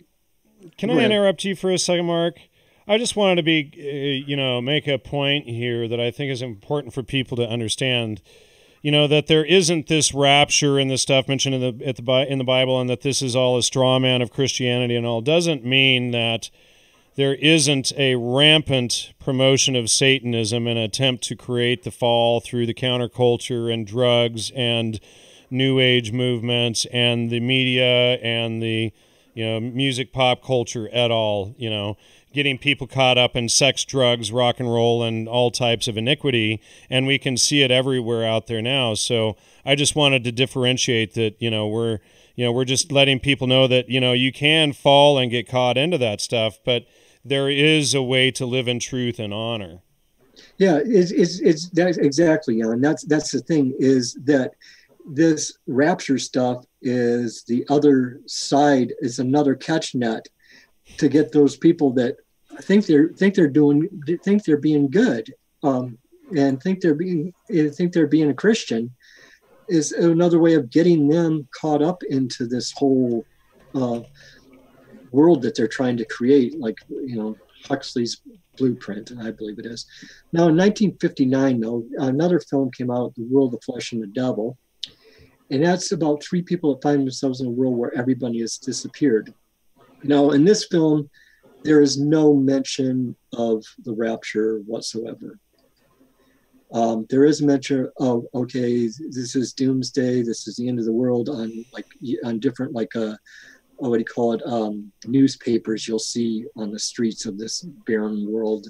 And they filmed it early on Sunday morning in New York or something like that. It was a really creepy film. But even at that time, when that movie was played on TV, nobody in our family or our church mentioned that this movie had anything to do with anything called a rapture. So again, the rapture was just a fringe thing at that time in 1959, and when it was aired, and I think it was 1966 on television for the first time. Now, that brings us to 1968. The movie Rosemary's Baby came out, and that's about where they're trying to create the Antichrist, or have Rosemary be impregnated by the devil, so she would be bring the Antichrist in the world and could take over the world.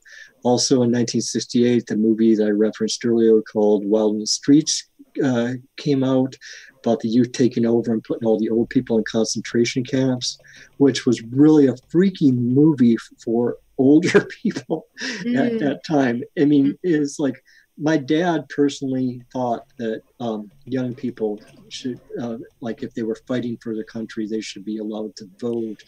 But it was the church you're going to, they thought it was the end of the world, that 18-year-olds were allowed to vote. That question's already been debated and settled, but it was a big thing. So that's why I've included Wild in the Streets in this one.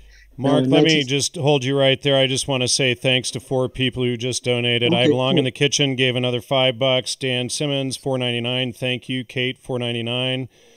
Polygonal Construction, $5. Thanks all of you so much for your support. We really appreciate it.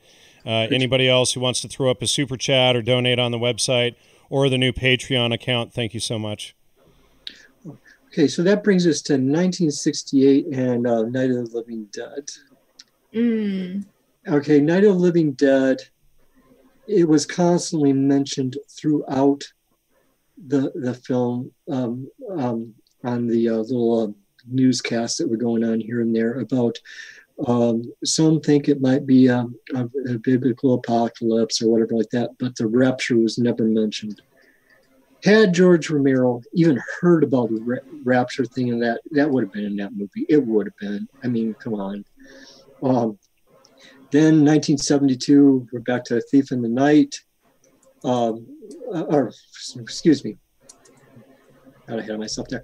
1970, the Manson family goes on trial with the Tate LaBianca movies, and the Book of Revelations was referenced over and over and over again in the media because of everything was going on in the trial where supposedly, Manson thought the Beatles' Revolution number 9 meant Revelations number 9, and they were trying to start this race war and stuff like that. Nobody was talking about the rapture. And I know I was a little kid, but I was a tuned in little kid, and I talked with my parents about this stuff, and I knew what was going on, but people were not talking about anything to do with the rapture at that time. During that, they were just talking about how Charles Manson was a flipping hippie weirdo, and how he was using the Bible inappropriately. Then also at that time, we had the six-day war over in Israel. We've explored that already. In 1970s, the Late Great Planet Earth came out, and then the novels 666 and 1000 by Salem Gibran. 1972, A Thief in the Night was released, and that sort of started all the fundamentalist churches and the evangelical churches on this whole rapture craze. But that was quickly replaced in 1973 when The Exorcist came out, where everybody got into this whole demonology thing, and all of a sudden everybody was thinking people were possessed or by demons or whatever like that. And it didn't help matters that LSD was very widespread at that time, even in the 70s. And a lot of people were freaking out on LSD, and people were thinking, and other, PCP, other drugs like that, and people were thinking they were possessed. And it happened in like a lot of churches and church colleges and stuff. I would hear stories about kids from going to the different colleges associated with the church we were going to, and getting dosed with LSD, or saying that they were dosed with LSD, and then ended up people thinking they were possessed by demons, and it was no, I'm on acid, things like that. So that was happening at that time. Now in 1973, also, it was kind of weird because there was also a sort of a nod to the Rapture movie on ABC's Movie of the Week, which the ABC's Movie of the Week were a really big deal. And that time, everybody seemed to watch ABC Movie of the Week. It was like Dancing with the Stars is now, or something like that. And they had one of their movies in 1973 was Where Have All the People Gone? Now, this could be argued as a take on the Rapture doctrine, because it basically had people, there was a sun flare, and then all these people were sort of disappeared, and their clothes were just lying there, but there was sort of like this salty substance where their bodies were. And Peter Graves, the guy that played Phelps on the original Mission Impossible, him and his character and his children were trying to get back to his wife in what was probably 150-mile journey, and it took them days to get there. And they kept on going to all these places where they would find these clothes of people laying there with this salty substance and things like that. You can also see that on YouTube. So I'm thinking that sort of was a mainstream sort of like just putting it there. Okay, this is not quite a Rapture movie, but it's going to put in your head that idea that, maybe one day you'll be there and people will be gone and there'll be nothing but their clothes left. Now, after that, 1975, we come to 1975, and that's when the first Omen movie was released. Now, this fits more in with more like, say, with the Catholic doctrine or stuff like that. But it also sort of got caught up in this whole snowball, the rapture doctrine, throughout the years after it was released. And as a whole, the 1970s were really filled with all these apocalyptic films, and films about demons and stuff like that. And it all sort of started merging with the whole rapture doctrine, charismatic movement, and things like that. And as we'll see in the next show, it also started merging the whole rapture thing and demonology and the apocalypse things started taking over what would be termed a New Age movement in the 1980s. And now in 1981, there was a film called, and so I'm keeping this in with the 70s, but I'm going to end it with this little comparison here. In 1981, there was a film released called Years of the Beast. And now, in 1983, there was a film, a TV film called The Day After. You know, I was in like 3rd or 4th grade, maybe 5th when that film came out, and that scared the crap out of everybody. You know. Yeah, so it was a pretty big deal. That film was a pretty big deal.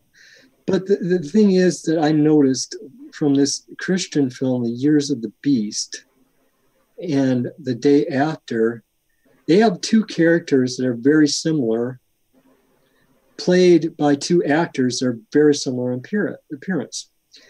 Now, The Day After has a character played by Steven Guttenberg, a hitchhiking college student named Stephen Klein, who sort of finds his way to seeking safety with this family in a basement, and then he befriends the daughter and sort of is a stable support for this family as they're dealing with this whole nuclear war that's come off. Now, in The Years of the Beast, Jerry Hauser plays a drifter who has named Gary Reed, who has the same sort of function in the film Years of the Beast. And these two actors, if we can just go to, I believe it's slide 55, and their characters look forever the same within these two movies. I mean, it's just like so apparent. And so you can get these two movies mixed up if you watched both of them. So it's combining it. I think that they were aware of each other, and they are working in tangent to sort of blur the lines between nuclear apocalypse and the rapture thing, which brings us to, guess who? Our old friend Orson Welles. Oh, and yeah, I've investigated him quite a lot. So this familiar name. In 1979, Mr. Welles narrates a movie based on Hal Lindsey's book, The Late Great Planet Earth. And the very next year, Mr. Welles narrates a movie called The Man Who Saw Tomorrow, based on the prophecies of Nostradamus. And boom, all of a sudden, the New Age movement joins the whole rapture movement. I saw this happen. It was weird. Yeah, I had gotten into the New Age thing just because I was trying to get away from those nutty rapture people, and all of a sudden they were there. Then they mixed up everything with Edgar Casey and also our friend Leonard Nimoy Mr. Spock, he had a show from 1977 to 1982 called In Search of, which they dealt with things like Casey, the Mayans, Dead Sea Scrolls. Well, you know, I used to love that show. Yeah, me too. You know, and when I was a kid, I wasn't allowed to watch many, but that was an investigative, true series. But, you know, that's where a lot of the 2012 mythos originated. Well, Michael Coe from Yale University, who is a CIA agent, and then he influences Daniel Pinchbeck and Terrence McKenna. You know, McKenna, as I've exposed, was, you know, CIA and or FBI. You know, of course, everybody flips out every time we talk about that. But, you know, and then this is that same doomsday thing that they are promoting. I'm probably jumping ahead on you there. Yeah, well, I'll just say a preview for next week, Time Wave Zero. Guess what? It comes from Rapture doctrine, you guys. Terrence didn't just come up with this crap on his own. Wow. Well, I'm going to show Terrence's intelligence connections from his background on screen, just so people can get a little bit of an idea there. But CIA cybernetics John D., whom we exposed the other day, was the spy for Queen Elizabeth. He was influenced by Pierre Teilhard de Chardin. I know I'm pronouncing that wrong. My wife Teilhard de Chardin, and he was also he's the guy that sort of started the whole New Age. Yeah, and he was a Catholic Jesuit or what have you. Let me see. Jesuit. Yeah, Society of Jesuits, right? And Roman Catholic is claimed, but. So, you know, this is all, you know, what flowed into Terrence McKenna along with the eugenicist, John B.S. Haldane, and then Lawrence. I mean, you know, you see the whole pattern. Aldous Huxley, who is the head of MK Ultra, is right there, and a big Fabian socialist and, you know, member of the Century Club. And, of course, people try to spin that what club I've said he was involved in. But, you know, so this, you know, and people can go into the database through the website and go through and check all of these citations and everything. But, you know, it's not just McKenna's own admission that he was recruited that we're talking about. You know, we're talking about his entire background, his education et al. Is involved in all of this stuff. And he was trained to promote this, you know, this same lie to everybody. And you got to kill culture, your culture, your family, your heritage is bad. We have to have a, you know, one world religion and consciousness and all this stuff that all of the, you know, the psychedelic crazed hippies promote now. And I admit I used to be one of them, you know, but you wake up and you grow up and you realize that it was all a bad trick and a bad joke to, you know, prevent you from learning about what truth is and living and walking in truth. And a bad trip. Nice. Yeah, it's a bad trip, really. But I'll also say at the same time that all this was happening is when Elaine Pagel's book, The Gnostic Gospels, came out. And so that got all added into the mix as well. And, you know, basically, the Gnostic Gospels, I'm going to say this to folks, actually go read them instead of saying what they are based on what you heard they are, because a lot of the spin that comes out of the Dead Sea Scrolls, Edgar Casey stuff, the Mayan stuff, and the Rapture stuff being all mixed together is just because of people listening to other people and not actually reading the stuff themselves.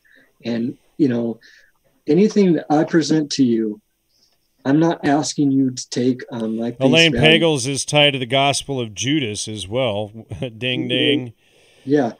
Just look at the stuff yourself, people. Look them up. If these films, look them up.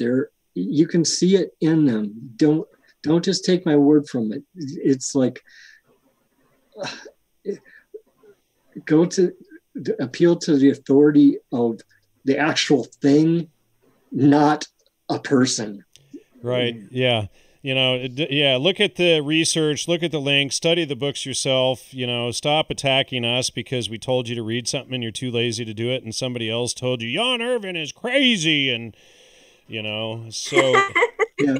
And, you know, Jan Irvin is this or that because he uses that trivium and the trivium isn't found in nature. No, but we are, and we use it asking who, what, where, when, why, and how study nature. I mean, it's just you got to use a little bit of that gray matter up there. But I'm just going to put something out here that's really hilarious since we brought up Leonard Nimoy. It's kind of funny that just prior to this whole rapture thing being put on society, via like Great Planet Earth, Hal Lindsey, and the thing with Orson Welles and these weird little movies and stuff. It's really funny that just prior to that, there was a little show called Star Trek that had this thing in there called a transporter, where people would beam up and just sort of disappear and sparkle and go up into a spaceship. Now, if you know anything about that, they weren't supposed to actually have a transporter, but there's this story that Gene Roddenberry had problems getting his shuttlecraft made for the movie. So they had to come up with something really quick to get people on and off the ship. Right now, I'm at a point where maybe I'm not buying that, and that transporter was put there as a part of this whole psyop for the rapture.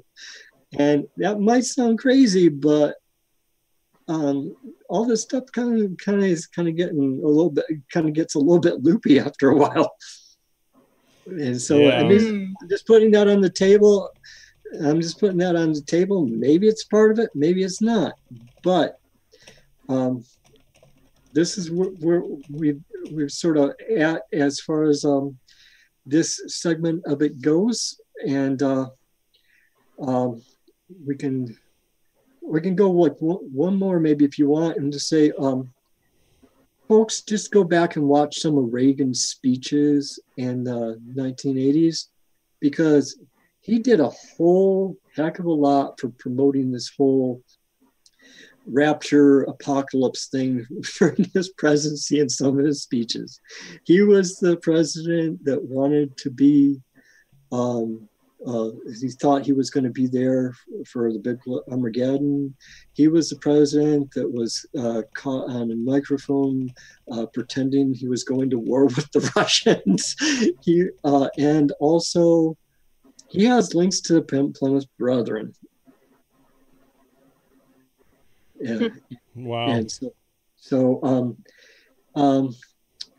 if we want to stop it there, because my next slide is New Agers adapting. Sure, yeah. Rapture. Yeah, well, we can stop there. We're already at 2 hours and almost 15 minutes here. So, the issue is when you get past an hour and a half, I mean, it gets long. Right. Well, most people only have like a 2 or 3 minute attention span now. So, it's like, we lose people that when it's this long. So if we break it up, hopefully, they'll come back and catch more of it. So, Mark, this is great material. I hope, we've brought a lot of understanding to this straw man Christianity, the straw man of logos et al. That, that people have, fallen into, all of this Protestantism for that matter. And, just you start waking up, start reading these books for yourself, use the trivium method so that you learn, first of all, how to find truth, and then you can figure out how to live in truth. And then once that happens, everything else starts to unfold, and you can just begin to see and understand things on your own. And that's what we need, more of, people that can think and stand up on their own. We're not looking for a bunch of thoughtless drones. Learning logic and learning how to think and learning and walking in truth means you aren't living a lie. And that's, what they want to keep us all from. And I really think that's the whole agenda. I mean, you see them, Marlene Dobkin de Rios, who is a major psychedelic scholar, she promoted, originally promoted ayahuasca for antinomianism, which of course is against the law, and that means against natural law, or the laws of nature, or God's law.